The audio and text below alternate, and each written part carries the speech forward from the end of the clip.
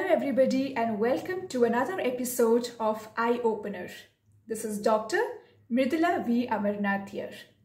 So today I thought I'll discuss a topic with you all which most of you must have experienced, dry eye. So not always dry eye should be related to a medical condition. Maybe a little change in your lifestyle modifications would be simple and would be a treatment for your dry eye. So your eyes get dry generally when it does not make enough tears or when the tears dry up too quickly. Now dry eye, other conditions for dryness of your eye could be either because of allergies or medications, certain medical conditions, hormones, and of course age. Okay, so generally most people above the age of 65 years tend to have dryness of their eye. So now what are the symptoms that you would experience if you have dryness? 1. You will have a constant irritation, a gritty, scratchy kind of a sensation. You'll also have burning sensation of your eye. You might feel that something is present inside your eyes, a foreign body sensation. And there'll also be constant watering from your eyes. Some individuals might also have a blurriness of their vision.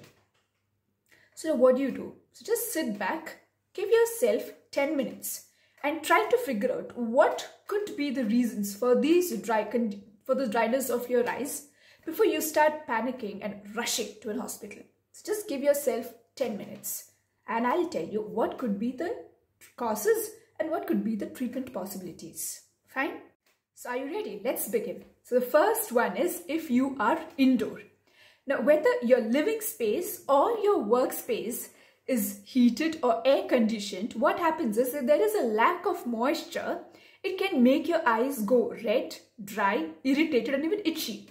And adding to that, if you have glare because of the poor lighting system or even indoor air pollutants, it can further aggravate your condition.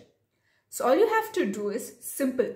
Place plants in your living room or your workspace or a dish with water in it. Also, you could use humidifier to keep the air moist and warm. Second thing is being outside. Smoke, dust and extremes of temperature, either cold or too hot, can further cause dryness of your eye. Even in places where the air isn't too dry, can be dirty with air pollutants and this can affect your eyes. So whenever you're going outside, make it a point to wear sunglasses with a wraparound frame. That really helps and that can protect your eyes from the sun, which is also another advantage, and also prevent dryness of your eyes. Fine? Third thing is makeup. I'm sure most of the girls love to wear eyeliners, eyeshadows, kajal, everything. But eye makeup, side effect of is that the eye makeup can clog those little glands that are present near the eyelashes. Fine. And this can again cause a gritty or a foreign body sensation. And if you put eyeliner inside your eye, then what happens is they move too quickly into your eyes and that again can cause a disturbance. So I wouldn't say no to eye makeup. Wear your eye makeup.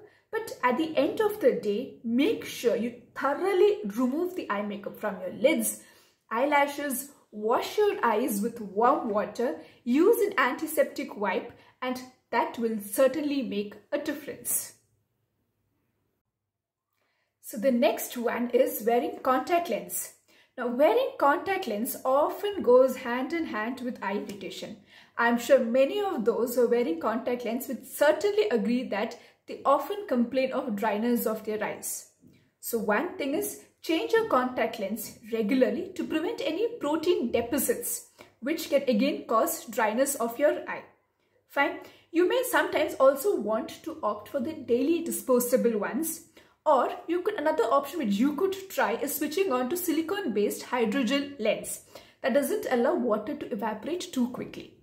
Sometimes if it is too severe, then you can also try scleral lenses. Now this not only covers the black color part but also the white color, that is called as the sclera. So it also covers the scleral part of your eyes. But trust me, before you try out any kind of contact lens, it is mandatory that you consult an ophthalmologist, try it out and only then start wearing them. Fine. Now, not only the contact lenses, even the contact lens solution can also cause dryness of your eyes. This is because not all, some solutions, they contain this preservative. Fine. Now, this preservative can further aggravate the dryness of your eyes. And some contact lenses do not get along with certain type of contact lens. Again, so now I have in fact made a separate video on that for you to understand it better. But just remember, before you purchase any contact lens solution, discuss it with your ophthalmologist and only then purchase it. Fine. The next thing is the usage of computers and other electronic gadgets. So what happens is when you're staring at the computer screen for a long number of hours, it tends to cause dryness of your eyes. Fine. So this is what we call as the computer vision syndrome. Not just computers, you look at your mobile or you stare at your TV screen, what happens is the number of times you blink your eyes reduces. And blinking of your eyes is extremely important, say for two reasons. One, it restores the tear film. So each time you blink, there is a circulation of the tear film. And now this tear film is extremely important because it keeps your eye nourished. And the second thing is each time you blink, it helps to remove all the dead cells, the foreign particles from your eyes. So it is mandatory that you have to blink your eyes at least 15 to 20 times in a minute. Remember that. And the second thing is the golden rule of 20-20-20. That is every 20 minutes, look at a distance at 20 feet for 20 seconds. Do not forget that. It's extremely important. So the next thing is dehydration. Drinking too little of water might cause dry eyes, particularly if it is during this hot, dry or too windy conditions. Studies have also shown that too much of alcohol consumption can also cause drying of your eyes. So now the only solution to this is hydrate, hydrate and hydrate. Drink at least 8 to 10 glasses of water every single day. Fine. Next is your diet. So in your diet, make sure you have enough amount of omega-3 fatty acid. That is the good fat in your diet. Now this basically you can get this by eating food which mainly like salmon, tuna, mackerel. Okay, these basically help to increase your omega-3 fatty acids. In case if you're not a fish lover, then you also get these supplements, omega-3 fatty acid supplements that you can just consume. The capsules you can consume them. Another thing is also try taking in vitamin E capsules. Fine. Vitamin A is also equally important and try and incorporate them in your diet. So basically if you have a lot of carrot, sweet potato, bell pepper, that should do. Fine. The next thing is smoking. Now cigarette smoke can cause irritation as well as dryness of your eyes. So if you're not a smoker, but if you're around people who smoke, even that can affect your eyes. Studies again have shown that there is a strong link between smoking and a breakdown of the tear film. Fine. So smoking can make your eyes extremely sensitive. The next one is chemicals and fumes. Now, whether you're at work or working on a crafted project at home, the chemical fumes, fine, that can cause irritation of your eyes. So you have something called as the volatile organic compound, VOC. Now, this is found in these cleaners, solvents, paints, furniture, carpets, even dry cleaned clothes. So what happens is when they are used, they tend to evaporate into the air if they're not stored properly, and that can cause a harm to your eyes.